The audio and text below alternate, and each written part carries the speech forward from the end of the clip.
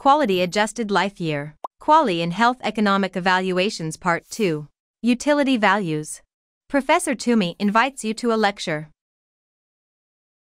To make healthcare decisions such as allocating healthcare resources or setting priorities for future programs, QALYs are widely used. It's a generic measure of disease burden, including both quality and quantity of life.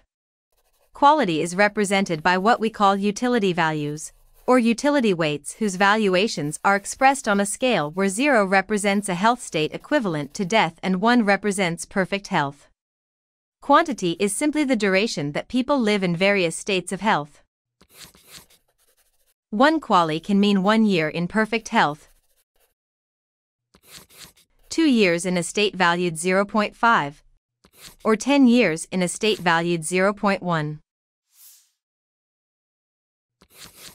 In reality, patients experience different health states over time, so we usually consider patient profiles with sequences of utility values reported over periods of time.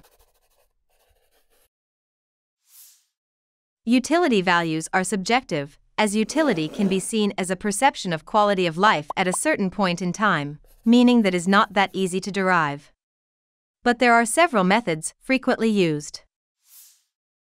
We have direct methods, generally inferring health state utility values from choices made by individuals between alternative lifetime health profiles. We also have indirect methods, involving the use of questionnaires. Let's start with the most frequently used direct methods. The visual analog scale is the simplest approach to get a utility value. Imagine you want to value a health state A. You present the respondent a visual analog scale from 0 to 100, where 100 represent the best imaginable HS, while 0 represents the worst one. Of note, 0 is not death. First, we ask respondents to evaluate what would be the value of this health state here on this scale. In order to derive a utility, we need to rescale this value, so we need to know where people would place death. On average, people may say around 20. Then you calculate the utility 60 minus 20 divided by 100 minus 20, equals utility of 0.75. It sounds simple, but it is in fact difficult for people to express meaningful values in this way, and this approach is generally not recommended. The time trade-off is a choice-based method, which reflects the length of remaining life expectancy that a person may be prepared to trade off in order to avoid remaining in a subperfect health state. A choice should be made between living in health state A for a pre-specified duration, reflecting life expectancy, for example 10 years, or living in full health for the same duration. Of course, all people prefer to live 10 years in full health rather than 10 years ill. But what if we replace by 9 years in full health? What if we consider 8 years? Or 7? In other words, we determine how many years a respondent would need to live in full health to make this option exactly as desirable as being in health state A for 10 years. If we assume that individual is ready to consider 10 years in health state A equivalent to 7.5 years in perfect health state, then, as perfect health state is equal to utility 1, health state A utility will be equal to 0.75. The standard gamble method usually involves asking a person to choose between an uncertain option where the person either lives in full health or dies immediately, and a certain option where the person remains in an impaired health state A. If we start with people a choice between 100% of living in full health and 100% chance of living in the impaired health state for the rest of their life, of course, all will prefer the first alternative. But what if we replace the 100% chance by 90% chance of living in full health and 10% chance of immediate death? What if we further reduce the chance of living in full health to 80%? Then 70%?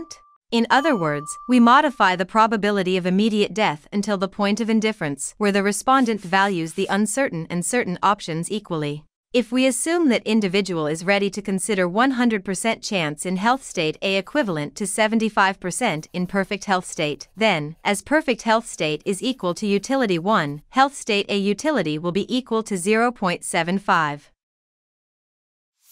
In addition to these three methods, we can also use discrete choice experiments, which involves making choices among pairs of health states or life scenarios. This method is sometimes combined with the TTO.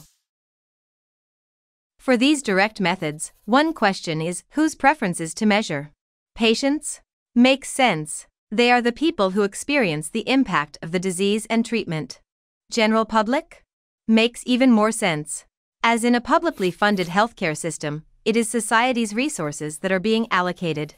This question is important because there is some evidence that utilities differ between these population groups. We also have what we call indirect methods involving the use of health state classifications based on quality of life questionnaires. The most commonly used questionnaire is called EQ5D. The idea is to take a simple quality of life questionnaire, which will assign a utility value based on an existing social tariff. All combinations of answers to different questions of the questionnaire represent a health state.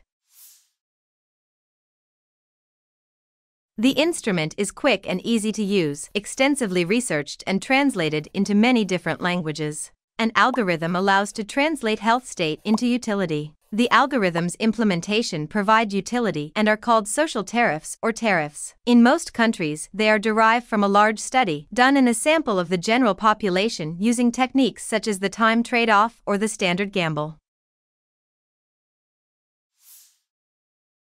In addition to direct and indirect methods, another one is available: mapping. Several mapping functions have been developed to predict EQ5D utilities as a function of scores on other quality of life instruments. It's useful when quality of life data are collected in a clinical trial using a disease-specific instrument for which no tariff exists. The development of these mapping functions uses statistical models fitted to data from patients who completed simultaneously the disease-specific instrument of interest and EQ5D.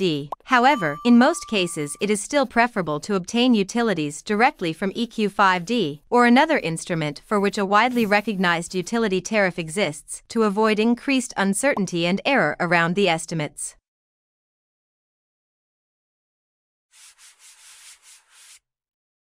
To conclude, EQ5D is now the most widely used method to obtain utilities for the estimation of QALYs. Whenever the collection of EQ5D data is not feasible or appropriate, other approaches such as mapping or direct elicitation may be considered. You can download from the description below a note in PDF. If you like the video, subscribe to our channel and share this knowledge with others.